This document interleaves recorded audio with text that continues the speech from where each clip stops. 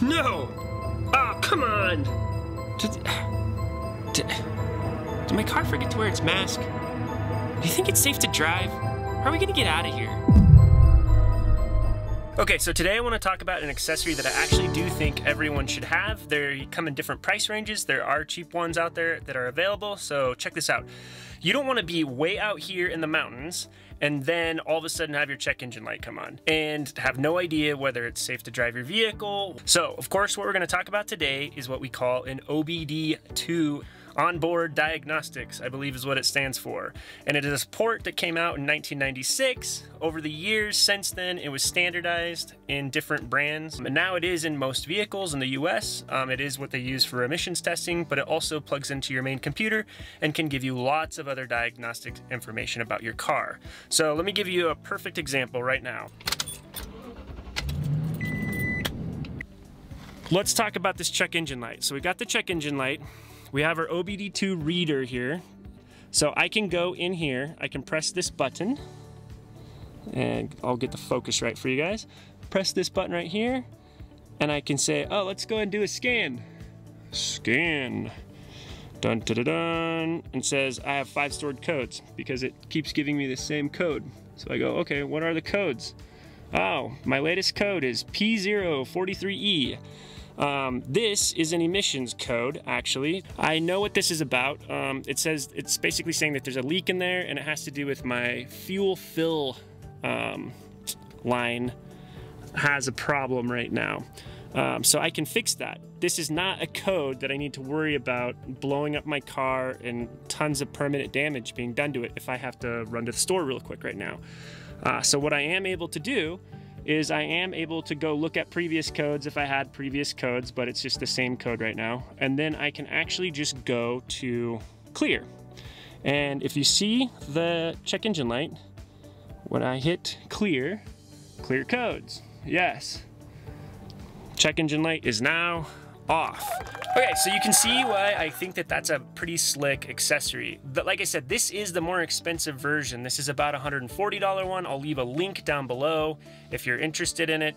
The reason this one costs that much is it will show 4 additional gauges, and you can even actually, if you really wanted to, buy more than one of these and daisy chain them together and have like 12 to 16 different gauges that your car doesn't normally show you, all showing there on the side.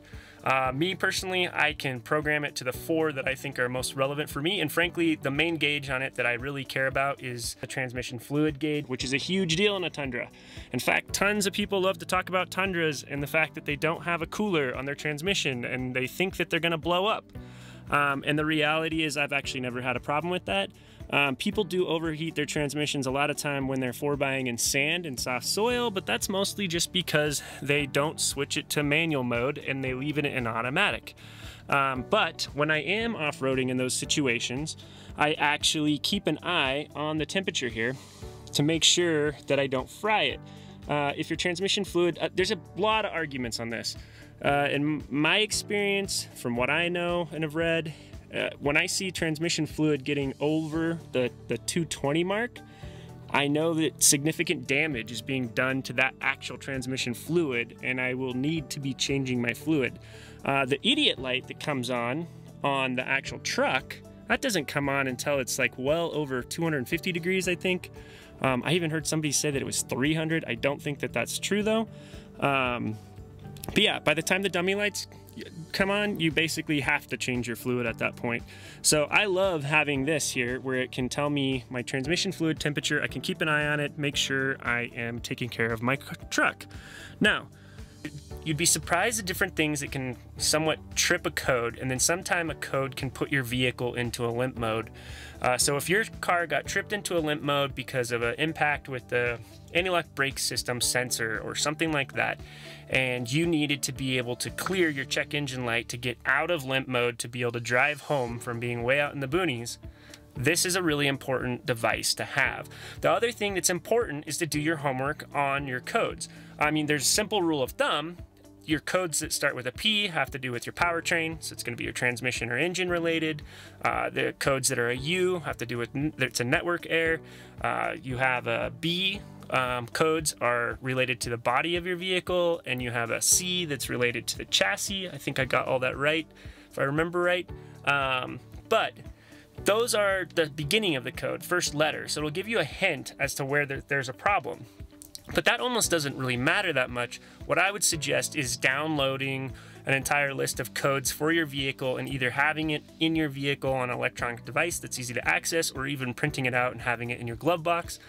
So then you know whether you actually have a code that you should really be paying attention to, where damage will be done on your vehicle. You have an idea of where to start inspecting your vehicle, or whether it's something you can just simply clear and then take care of once you get off the mountain and back down to civilization and to your shop. So I do think these are very important to have. Limp mode is a real deal with vehicles, and they can get sent into it, and that can leave you in really bad shape sometimes. I tend to not tell people accessories that I think everyone has to have and needs. I don't think you have to have the $150 one, but I do think you should at least have one of the $30, $40 ones that can read your code and clear your code in case you're getting stranded out there. So yeah. Check out an OBD2, it's O as in Oliver, B as in boy, D as in David, I guess, OBD2 reader. Install one on your system, just plug it in, set it over there, leave it alone, and let it do its work for you when the time comes. Anyhow, thanks for tuning in. Come back here next week for more helpful tips on overlanding. Talk to you guys later. Bye.